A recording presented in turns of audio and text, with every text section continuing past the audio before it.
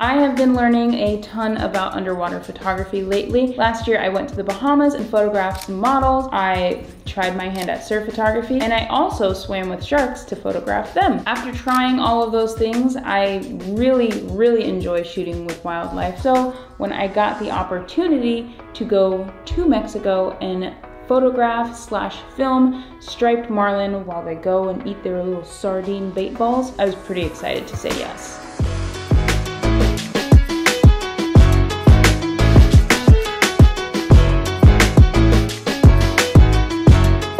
Bait balls, fun fact, are just a bunch of sardines that are together, and then the striped marlin, they go in and they, like, you know, get them.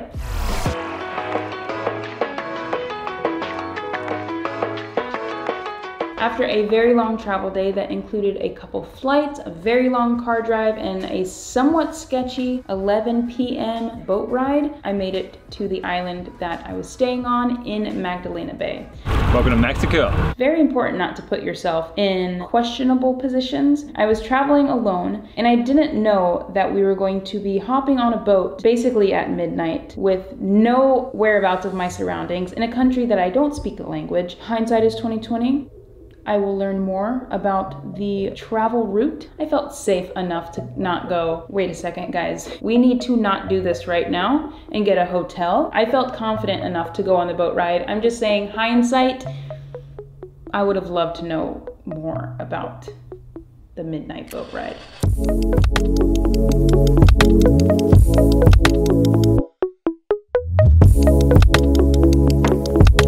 Morning guys, I am in Mexico today. James is home holding down the fort of the business. For the next few days, I am going to be shooting wildlife again. This time, instead of sharks, it's going to be documenting striped marlin on their, like, they're hunting these big bait balls of salmon. Not salmon, what? This will be, I wouldn't say my first forte, but this is like full days on the water, no distractions, not thinking about business, just completely focused in on figuring out what the heck I'm doing in the water. So I'm honestly really excited.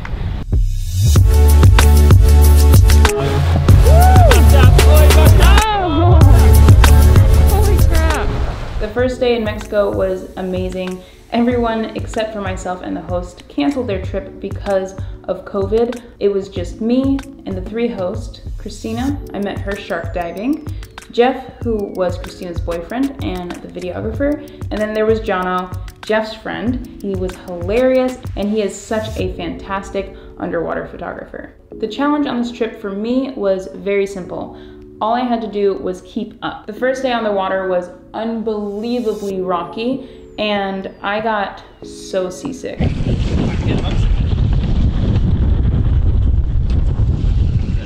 I've never been truly seasick, and I think this was the first time that I didn't throw up, but everything in my body wanted to, and my body just wouldn't let me. The first couple of drops with the dolphins was fun.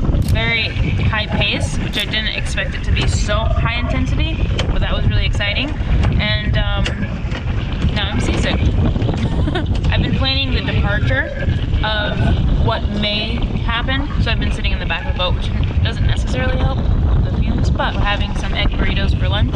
Honestly, I'm just ready to spew and just get it over with. It was pretty miserable, but I had to keep up regardless, and whenever there were animals in the water that we spotted, I hopped in. The coolest thing that we saw that first day was a massive school of Mobula Rays.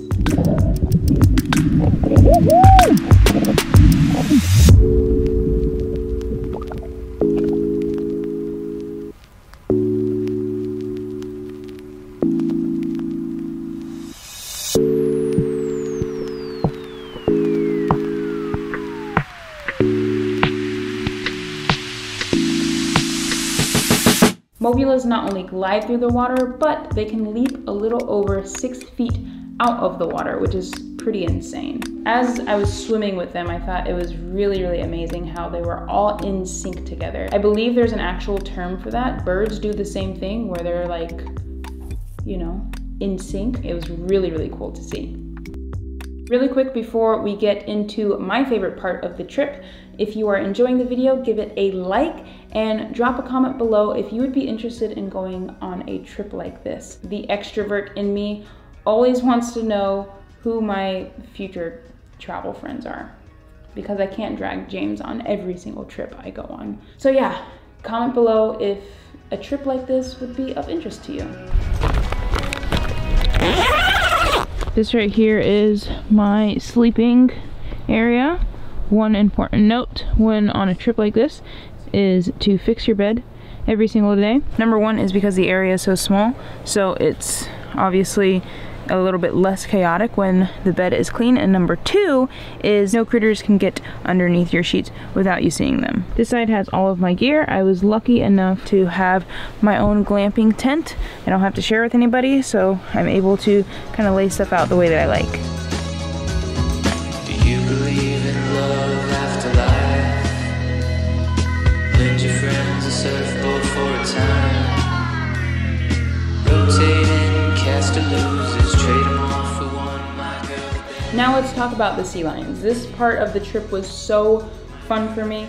We pulled into a cove where there were hundreds of sea lions either laying on the rocks, chilling out, playing in the water. A lot of them apparently were really young, so they had a ton of energy and they were just kind of swimming around.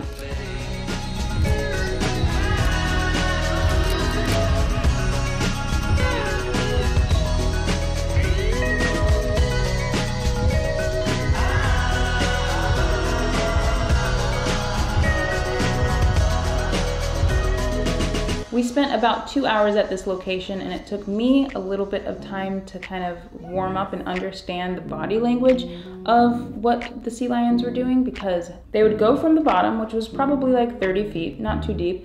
They'd go for the bottom and then zoom right back up and zoom straight into the camera, and it freaked me out. I thought that they wanted me out of their space, and I was so prepared to respect their boundaries and dip, but the other photographers that were in the water with me assured me these are young sea lions, they're just playing around. It's kind of scary to interact with a wild animal while you are not in your element. You are completely in their element and they're blowing bubbles. It freaked me out, but we spent some time there and it was really, really fun. I got to play around with just snapping loads of photos. I mean, I got so many photos of those sea lions.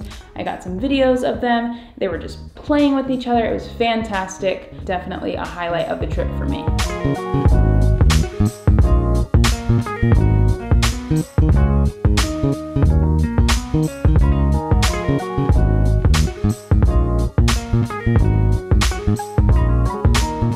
Because we were staying on an island that was fairly secluded off of the Baja Peninsula, we had very minimal electricity. There was only like one spot that had running electricity. I think that they were using generators. The tents didn't have any electricity, but honestly, it was kind of nice. There was minimal reception, so every now and then I can kind of touch back in to make sure James was alive, but I didn't really spend very much time on social media. It allowed me to really think about what I was doing and not compare myself to other people's work. I really was able to completely focus in on what I was capturing. And I think that's something that I need to probably take note of more often.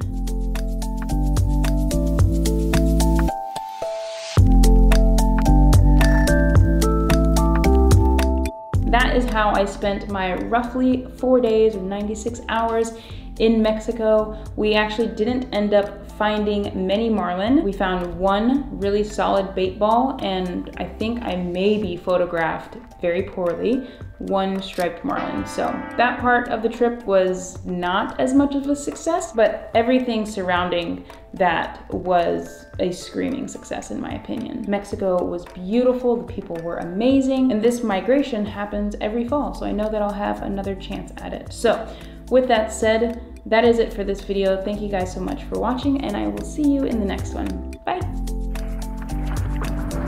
Yeah.